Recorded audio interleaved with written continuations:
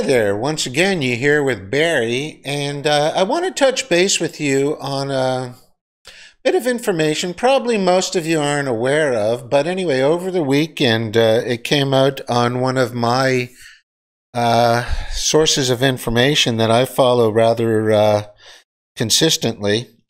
And I want to discuss a little bit with you about China had tested their digital currency for a third time over the weekend.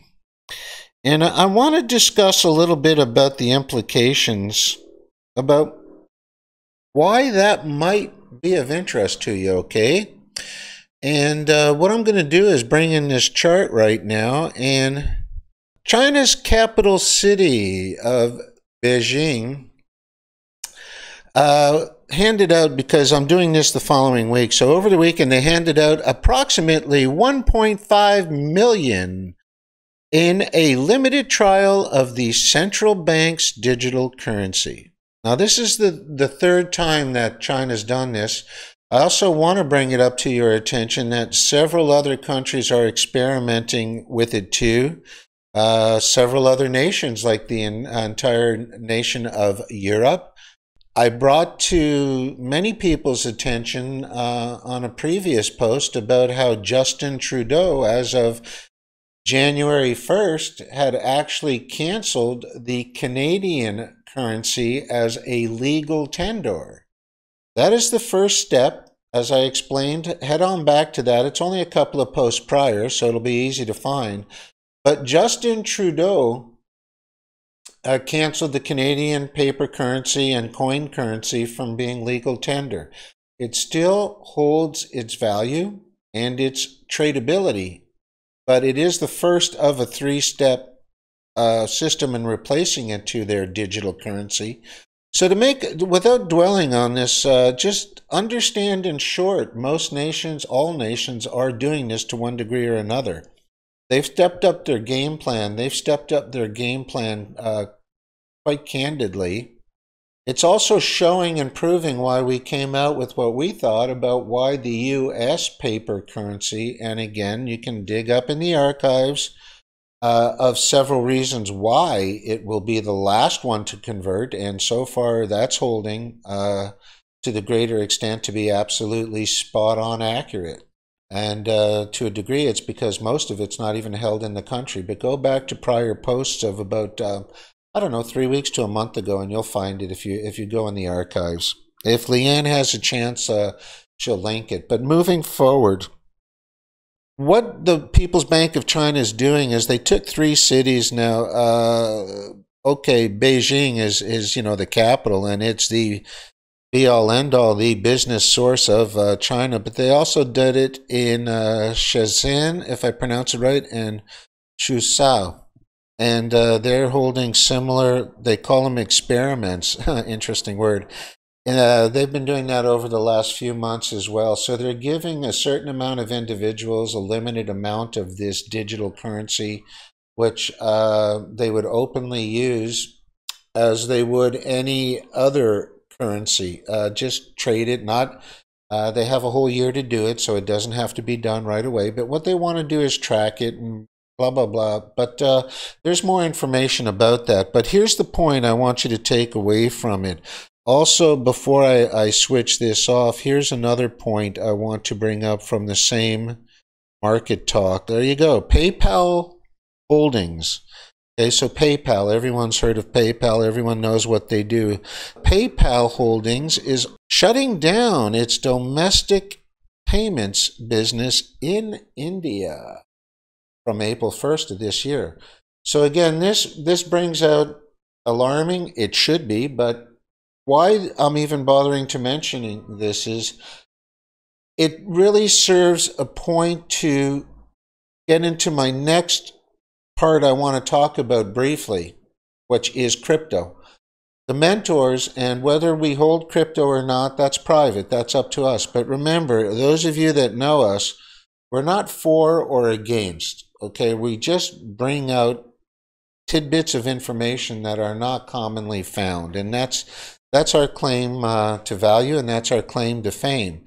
But anyway, exactly what PayPal is doing in India, one of the world's biggest populations, so shutting down their operations, culling their operations in that area of the world is no small decision. But it proves a point that without paper, without tangible cash, how so many changes are going to be implemented. Like, what is PayPal's value now?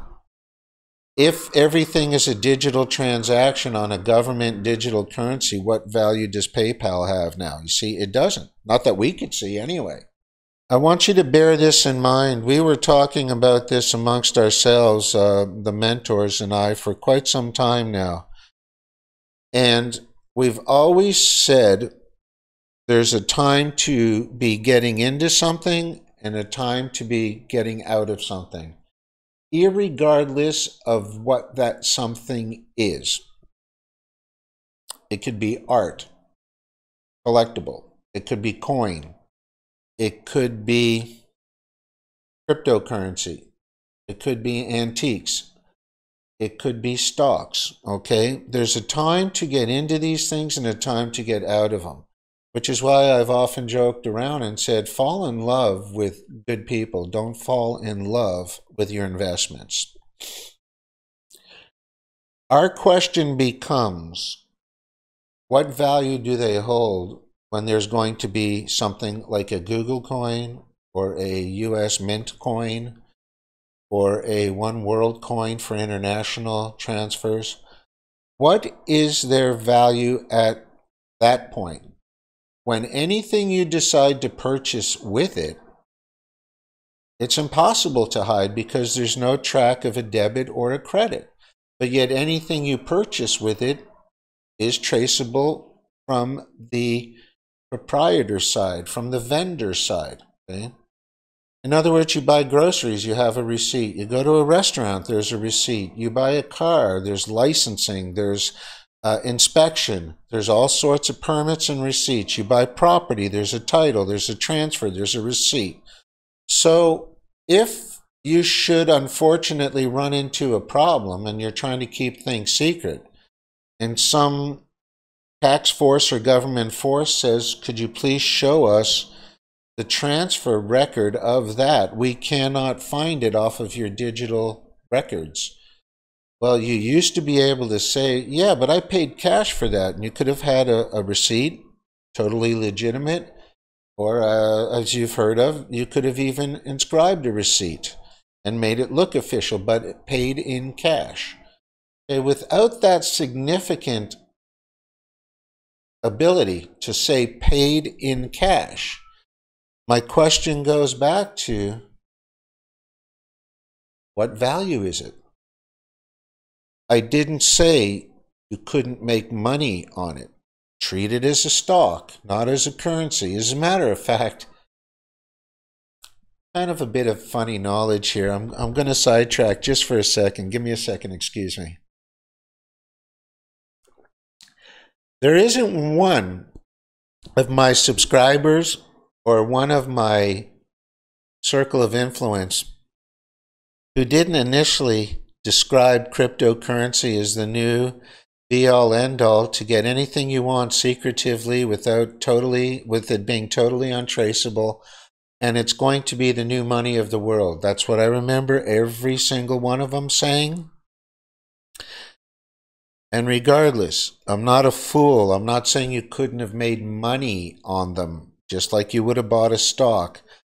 But out of the hundreds and hundreds of subscribers, friends, acquaintances that I know that have been barking that same song for so long, there isn't one of them that maintained that. Now, it being a currency to take over and be a transferable currency in the world, nobody even talks about that. All they ever talk about is what its worth is right now on the market, tradable.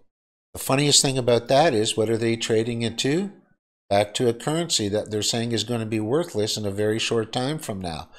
So you see, the mentors, I know, but and again, I'm not for it. I'm not against it. Only a fool would say you couldn't have made profit on it. Just like 2000 through 205. My God, a monkey with a set of Crayolas could have made money in real estate.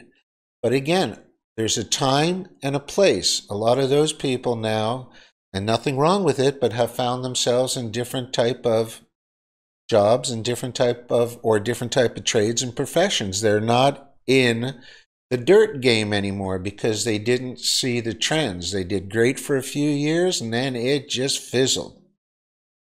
What we did was do pretty fair those few years, but in turn we were making friends with all the asset managers because understanding trends and studying trends unbiasedly, we knew wages were not keeping up with the value. So therefore, stop there. This is not sustainable. When wages do not keep up with the cost of living, whatever market you're in is not sustainable. Look what happened about the real estate in 204, 205. So you see, when those good folks, excuse me, I dropped my notes.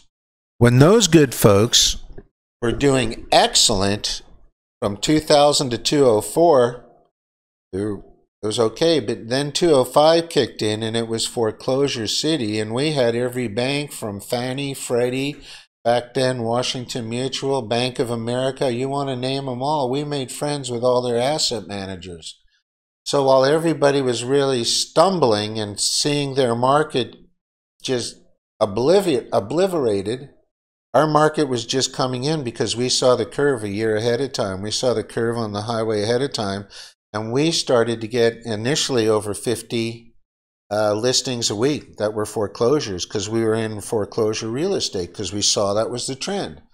50 started to turn into over 200 listings a week. Now, for anybody in real estate who is a realtor or knows anything about real estate, being handed that amount of inventory is like a gift from the heavens, if you want a comparison.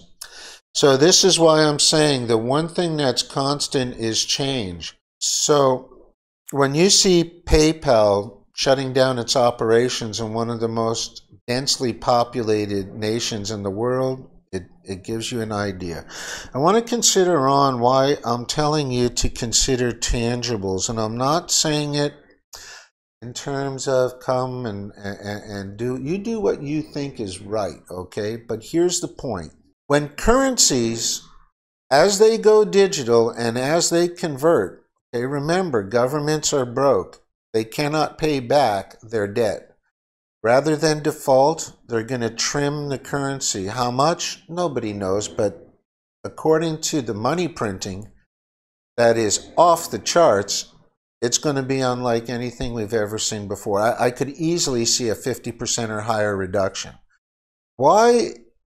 And again, it's not advice, but this is what we're doing personally. Why we're doing this personally is as they convert to digital currencies, the world that is, we wanted to park our assets and a hefty portion of them into tangibles such as physical metals, small denominations such as constitutional silver, junk silver if you want to call it,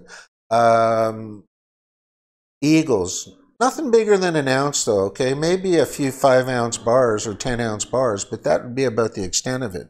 We also wanted to park some of our assets into tangibles like real estate. Now, this is done primarily because, look, we can only live in one place, but however, if nobody really knows, and I don't care how skillful one might think they are in understanding the big picture, the future is the future. The only thing we know is the present, and that's with a lot of cloud, and the past. So here we are, and we're going to have something 5 years from now that we don't know will be tender. It could be a one world coin. It could be an SDR, which is what the mentors feel it will be, which is a special drawing rights.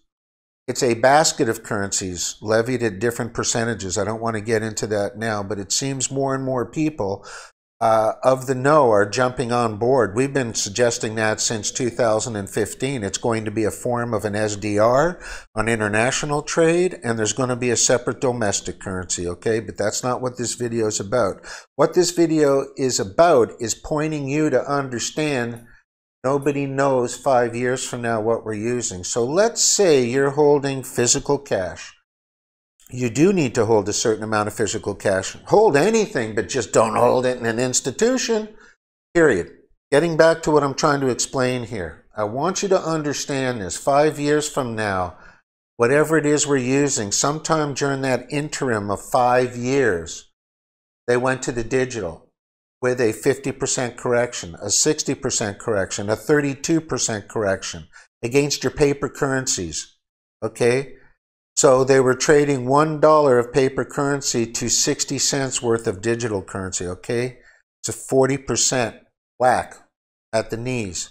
If you had tangibles, you can then turn around and sell that, but you would be selling it into whatever the future tradable currency is without taking the haircut of holding the notes that were replaced. When you go to replace them into the digital, when they decide, remember that. What will the exchange rate be? Now, if you think it's going to be 1-to-1 or 100% value, that's a choice. Good luck. Because I've always said even doing nothing about any of this is also a choice. The choice is to do nothing. And those that choose to do that, they can not believe in reality all they want. They're going to suffer the consequences because you can't protect yourselves from what happens from ignoring reality, all the hardship. Okay, so I would rather park this into a physical commodity, and 5 years later, when things settle, or 3 years, time is irrelevant because you've moved it on the sidelines. It's not active. Whatever I decide when to sell it, whatever will be the currency, I'm going direct from tangible back to new currency. So I am not taking the hit of the exchange. That's the real, and plus it's out of an institution. That's the second reason why I would recommend, or we recommend this, to consider it, not recommend doing it, at least consider it, okay? A very notable person out on the financial networks, and I mean, years ago I used to listen to him, long time ago, but his name, I believe it was Doug Casey who did this, and he coined a phrase which I've remembered over the years because I thought it was so sensible. He's coined a few good ones, but actually he says, now I'm not as much concerned of a return on my investment as I am about a return of my investment, okay? And there are times that you do want to be a little bit on the conservative side. What's happening out there, guys, is absolute senselessness. It doesn't make the slightest bit of sense. And in closing this, I want you guys to see what's taking place, okay? The digital currencies are moving exceptionally fast. People that are considering relocating and are not interested in any type of immune or vaccines, better get moving fast wherever you are, because that's where you're going to be staying for a while. I'm not saying forever, but I am for a while. Once the vaccine is injected, there's no turning back. Okay, you do your own research on that, those of you that are interested. But I hope this video clearly points out there's times to get in of investments, out of investments, return on investment, return of investment in troubled times. And it appears that's where we're headed, okay? So I hope this made sense. And you're not spending, you're reallocating. Remember that. All you're trying to do is protect yourself from the hit on the exchange from the paper in the future to the digital. Okay? Anyway, I want to keep you up informed. I don't think many people are going to get this information. And we will talk to you soon. It's old Harry NDR.